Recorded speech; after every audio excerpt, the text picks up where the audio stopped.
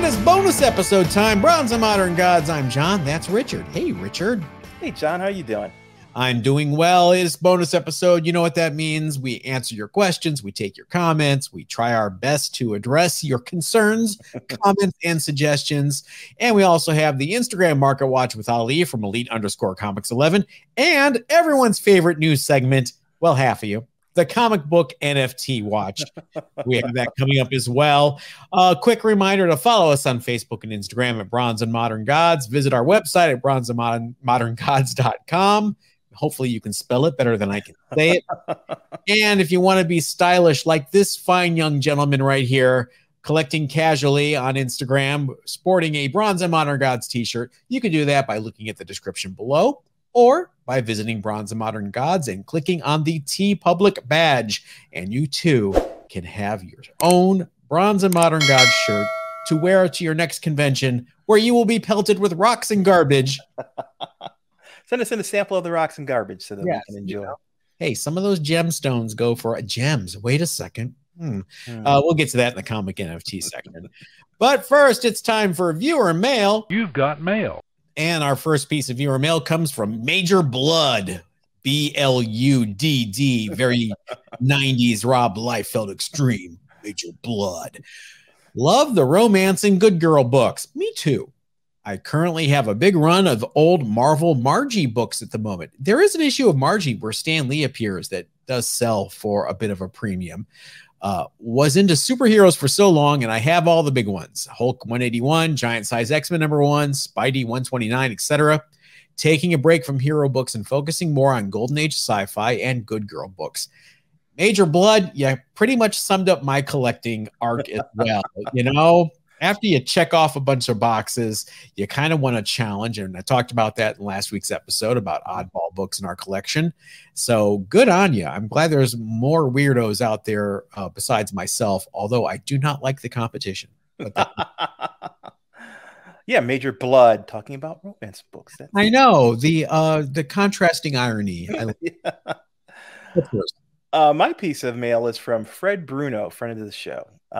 Richard, there is a line of toys and models for Luftwaffe 1946, which is a book I was talking about the last show, to go along as display pieces for your books. You can find them on eBay. And sure enough, I went on eBay and I typed in Luftwaffe 1946, and there are a number of really cool models of the airplanes in the series. And I saw some painted, I saw some plain unpainted. But it's a huge selection, and I wonder, given that there's a number of choices on the internet, are there people still into this series? I'm impressed. I didn't know there were people into it the first time around. This has completely flown under my radar, no pun intended. But wow, there was even model kits and everything based on the series. Were there paperback books or something? Is this an adaptation? I'm going to do some more research. It looks like there was some a game based on the comic, and if that's the case, that would account for all of these scale models. Well, the gaming nerds, they ruin everything. Gaming nerds are the future. And I say that as a former dungeon master, game master for the Marvel Superheroes TSR game, and Richard having been a Magic the Gathering nut when that first launched. Yep. All right, my next piece of viewer mail is from Comics Watching, and I want everybody to take a second and honor Comics Watching for his amazing avatar, the one, the only Quasar, someone who knows how to put the frosting on that cupcake to make sure that I pick his viewer mail. Brown nosing, yes, it was. Yes.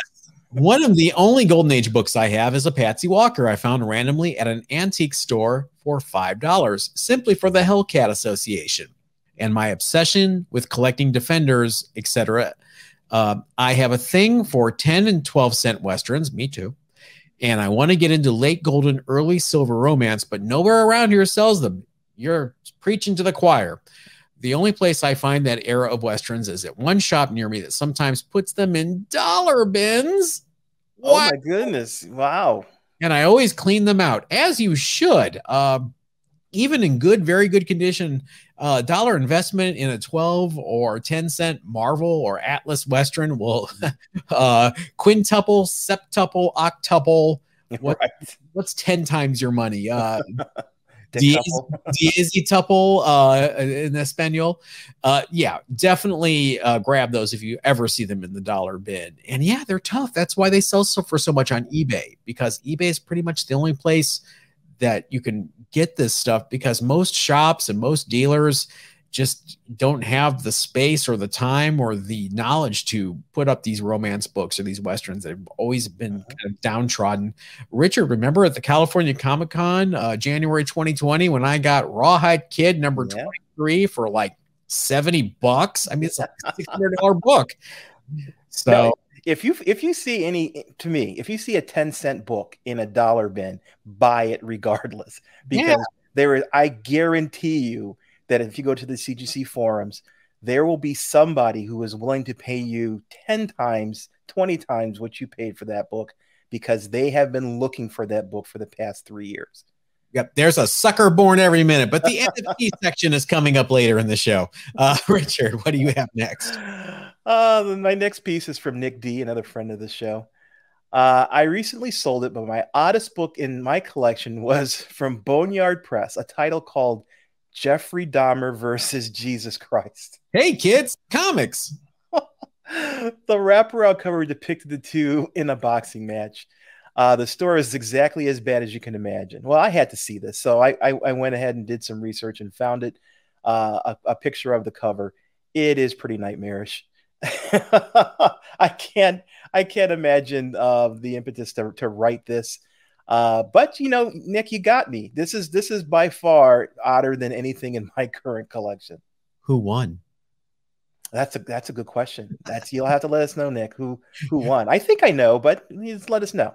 I have a feeling it was a draw. The story is exactly as bad as you can imagine. I have a really good imagination. And I think it's going to be that bad. All right, we'll see. I'm follow up, Nick. I'm really curious as to the ending of this book. Was it like Superman versus Muhammad Ali? Did Dahmer like dampen his powers to make it a fair fight? Or did Jesus? Let's see. My last piece of viewer mail is from Scott Thompson. Surely not the Scott Thompson from Kids in the Hall, but if you are, I'm a huge fan. If you are not, I'm still a huge fan. Gentlemen, it's shows like this that really help set your channel apart. I'm assuming he's referring to our top Oddball Comics episode. How many hotkey shows can you watch before your eyeballs glaze over, after all? 14 is the answer. Shows like this are fresh and fun. Keep up the good work. I hope you continue to grow the channel. Thank you. That is very much the nicest comment I've read in weeks. And Scott, we definitely appreciate that. And thank you for that. And if you want to help us grow the channel, tell a friend, as Barnaby would say. There's my second Barnaby reference. Also, drop a comment. If you have a show idea, drop a comment and let us know. And we'll definitely look it over. If you have 2 show ideas, drop a deuce. Wait a second. All right. What's your last piece of your? Definitely not a deuce. My next piece of mail is from Random Poster. And it's, I must have that Department of Truth stamp variant issue, Richard. And I think he's referring to there it is, yes, this book right here. Gorgeous book. We got this from a friend of the show who sent us a copy of the book. Really appreciate it. I love it. Keys and Grails on Instagram. Keys and Grails, correct. He included in the bag some stamps, even a Dr. Doom sticker here on or a corner box here. Gorgeous book. I love it. I'm a big fan of Department of Truth, both from a spec standpoint and from a comic book standpoint. So you can't have mine. Only 500 of those made, and Keys and Grails was gracious enough to send Richard and I a copy of that. And you know, we love free stuff, so send us anything you like. Really appreciate it, because I had missed out on it. I didn't realize it was available until too late. So this is my only way of getting a copy. So I really appreciate it. I also take 50s in non-sequentially numbered bills in blank envelopes under my door. If you write your request on a 50 and mail it into John. Leave it on the dresser. You know how this works. All right. What's happening? Well, it's the Instagram Market Watch with Ali from Elite_Comics11. You know it. You love it. Every week we look at top sales happening all across Instagram. And let's go to the man right now. Richard, where are those dancing jazz hands of yours? And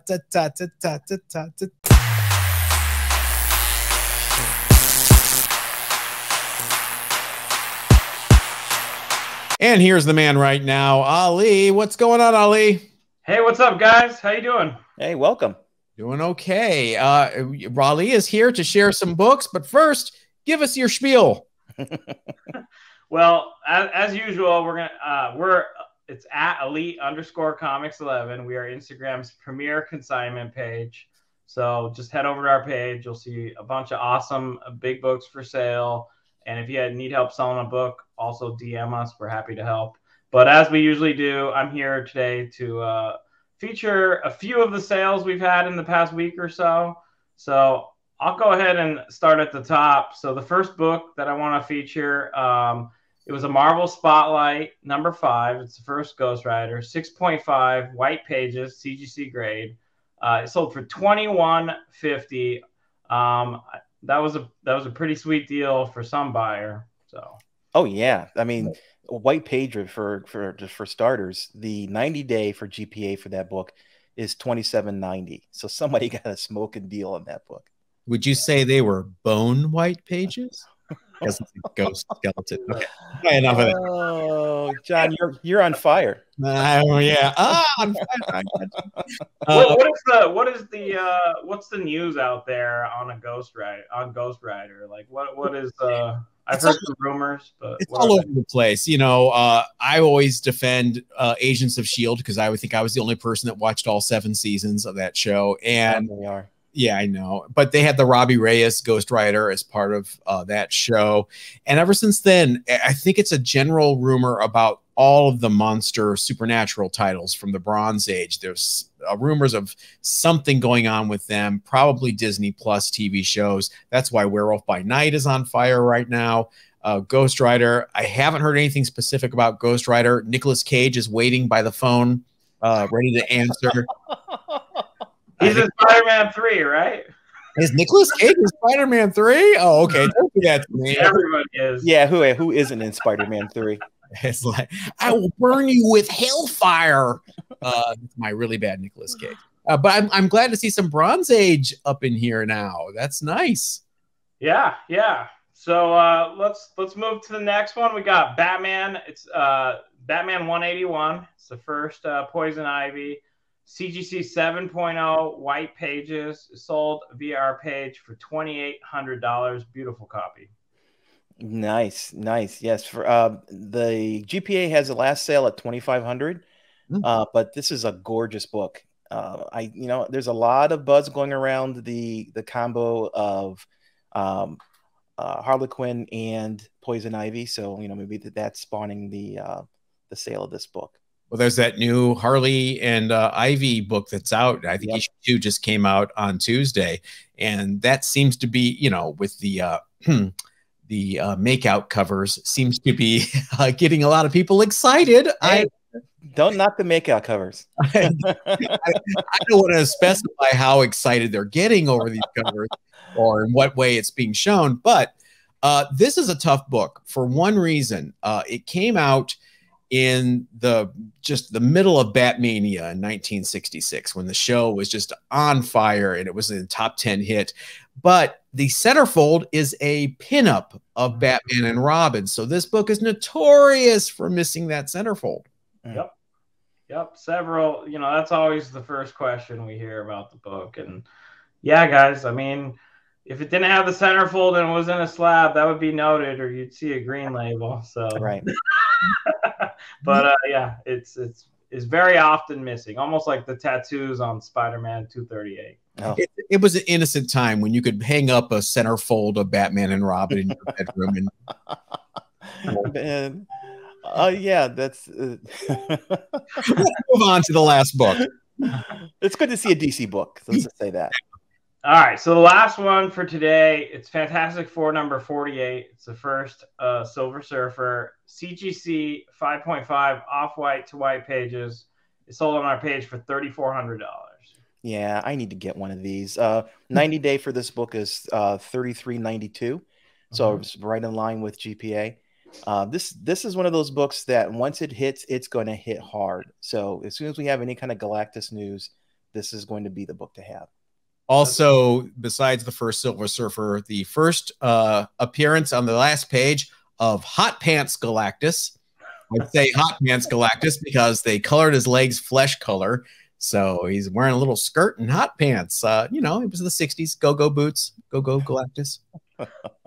Yeah, and on Richard's point, I mean, this book, it had its growing moments, but it really has relatively cooled down at the moment, and it's just a matter of time. So I don't blame anyone for going out there and trying to pick this book up right now. Yep. Now's the time. Yeah. If they do it right in the MCU this time, I think this book will really explode. I mean, the last time Galactus was in a Fantastic Four movie, he was a giant cloud. Yeah, they can't do the giant cloud again. I can't see Kevin Feige agreeing to anything as gauche as that. I want to see a giant world-spanning, you know, his helmet coming up behind the curve of the earth. That's what I want to see. In hot pants. In hot pants. The mouse did not cut that check to do things wrong. I think they're going to get it right. That's absolutely right. Classic Stan and Jack. God bless them. All right. Remind everybody where they can find you, Ali. Yeah, head over to @elite_comics11 on IG. And, you know, if you have a book to sell, we're happy to help. Awesome. We will see you next week. All right. Yeah, thanks, Ali. Thank you, Ali. And now for our second market watch, everyone's favorite, the comic book NFT market watch. You know it. Half of you love it. The rest of you, bye. We'll see you next week. No, don't. Stick around. Come on. 2 new drops happened this week. Avengers number 8, the first appearance of Kang, and Tales of Suspense number 52, the first appearance of Black Widow. Finally, some keys are happening here. We're moving away from the random stuff, Richard. Thank goodness. Avengers 8 was limited to 10,000, unlike previous drops, and the TOS 52 was limited to 30K. So is Marvel pulling in the number of copies available? Yeah, because all the previous drops have been around 60K. There was one, I think it was What If, that was 35K. So they're pulling stuff in. It's interesting. This strategy seems to have worked. It may not be as much revenue for them on the outset, but the severely limited nature of the Avengers number 8 drop seems to have goosed prices up across the board for all the previous NFTs, even for the commons. Avengers 8 common is now $104. This cost you $6.99 when you bought it. Right. Marvel Comics number 1 common is currently $33. That's up from $15 just last week on our market watch. Amazing Spider-Man is interesting, Richard. $18, up from $7 last week. That's pretty impressive. Yeah, the only stragglers still are House of X number 1 and Marvel's number 1, but even those are finally above $7. They're each at about $9, and they were $5 or $6 last week. So even the ones that people kind of shrug their shoulders at, they're up a bit. I have to wonder if the reaction to House of X and Marvel's is why they're really going for keys now and limiting the numbers. No, yeah, you know, they have to. I know they have to mix some non-keys into this, or they'll run out of keys long before they state the market. So they're mixing in some of these other books. But let's say you do sell one of your books, and you've got now gems in your account. How do you turn gems into cash? Well, Vivi keeps saying that's coming. It's on the roadmap. I'm now hearing spring. I don't know how accurate that information is, so caveat emptor, if you speak Latin. The one thing you can do, though, for those of you who are wondering how to cash out, while Vivi gets that option ready, there was an eBay sale of 500 Vivi gems for $500 this week. Wow. One bought 500 gems off of someone on eBay for $500. there was also a significant sale of the Future Imperfect Secret Rare that sold for $2,650 on eBay. But I'm putting another big caveat on this one because it was listed and sold twice this week. The same mint number, the same secret rare. So I don't know if the first sale fell through and the guy listed it again and it sold, or if there's some shady shenanigans going on. But I report, you decide. Yeah, as I said before, I think we're too early to see real the prices really settle yet. So any of these really super high numbers, let's wait till next year. Let's wait till next March, and at that point, when we've got enough market movement behind us, I think we'll be able to see some more realistic prices. If you want to gauge actual cash sales, go onto eBay and do a search of completed sold items under the term Marvel VV. And you'll see like Marvel Comics #1 commons are selling for about $25 cash, stuff like that. Here is what I noticed was very interesting, and the conspiracy theorist in me is going overtime here. You can do this search and get results on desktop only. If you try to do this search on a mobile device, nothing shows up. Why is that? That's a good question. It could very well be an eBay anomaly, and they could fix it here in a bit if it's brought to someone's attention. Why would a search term not work on mobile? Well, being a programmer, how is that even possible? There's different reasons why. There may be different API calls, and I'm trying not to get too technical, but there may be different sections of eBay that are doing these searches because the app needs certain kind of data while the website needs a different kind of data. So it could simply be something that has not been updated correctly, and there may be a fix. And I would wait. I'm rather than see too much nefariousness in this, give them an opportunity to straighten this out, because this is all new to everybody. Yeah, I just thought maybe they were blocking that search. I don't know.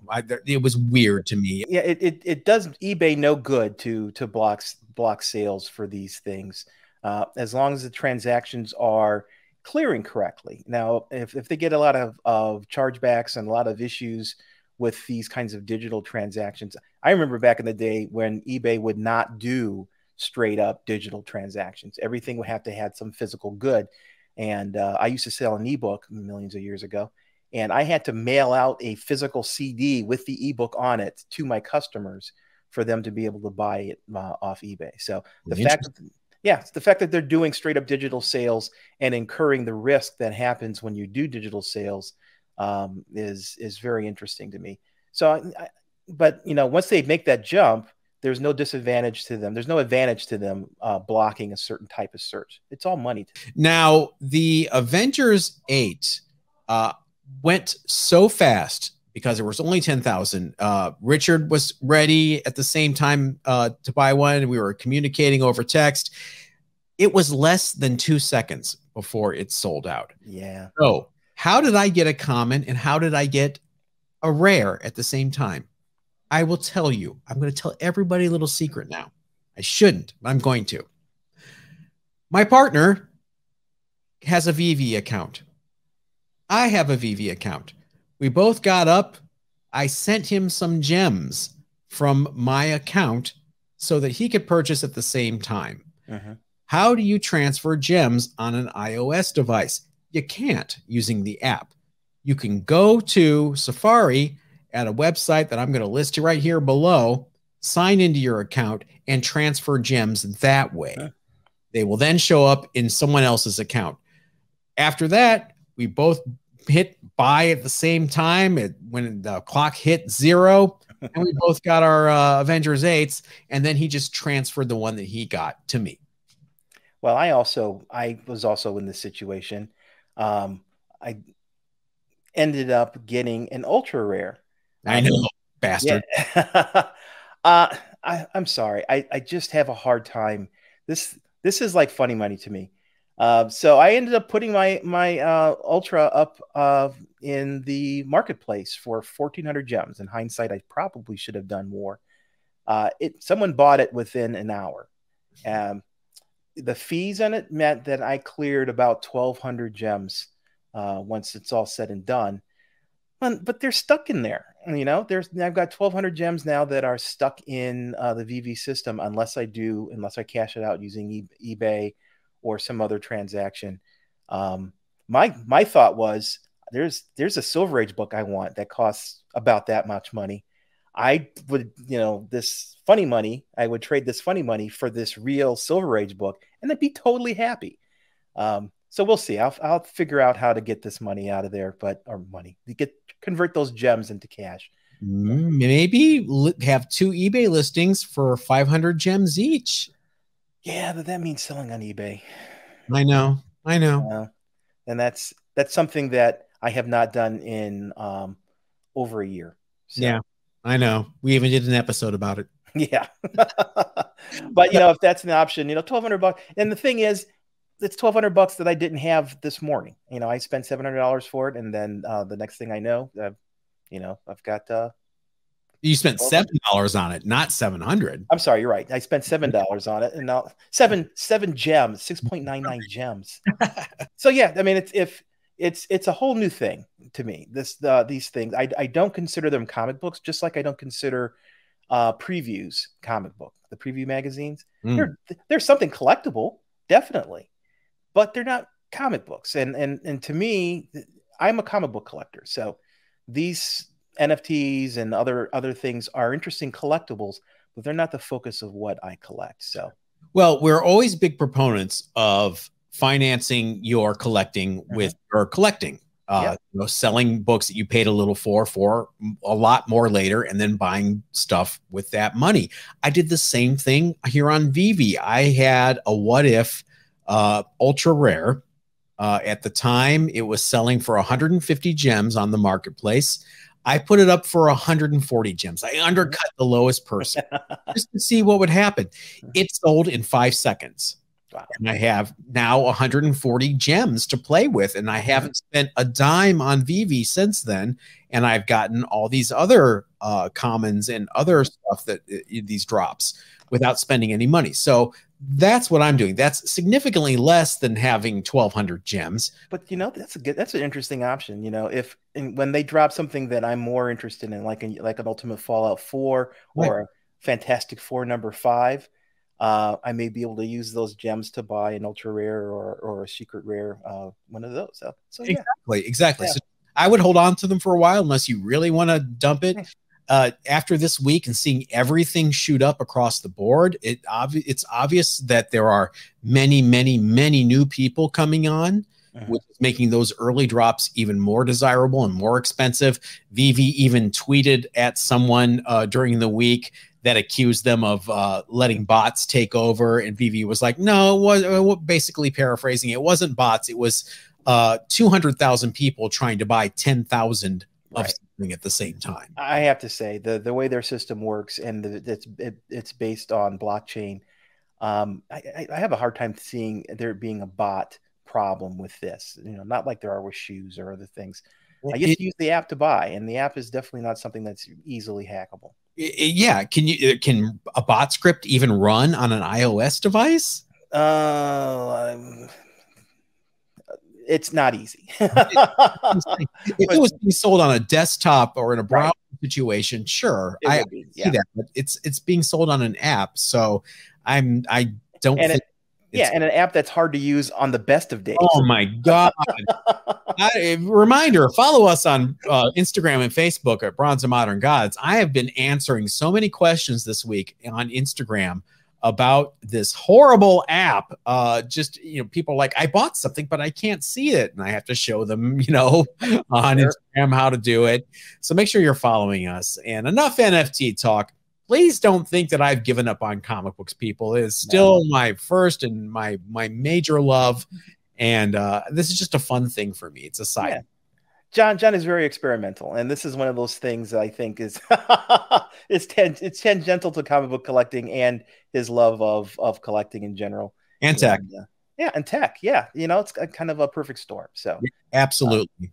I'm interested in it. I'm following it, but I think more of an arm's length than John is. Yeah, don't hate me for being into it. That's what I'm saying. No. Plenty of other reasons to hate me, but this is the list is long. The list is endless. Hey, make sure you give us a like, subscribe if you like this, hit that notification bell so you know when we go live, and leave us a review on your favorite podcast platform. We still do read those as well. We haven't forgot about you podcast people. That is going to wrap up this bonus episode. Thank you guys so much, and thank you, Richard. Thank you, John. We'll see you next time. Okay, everybody have a great day.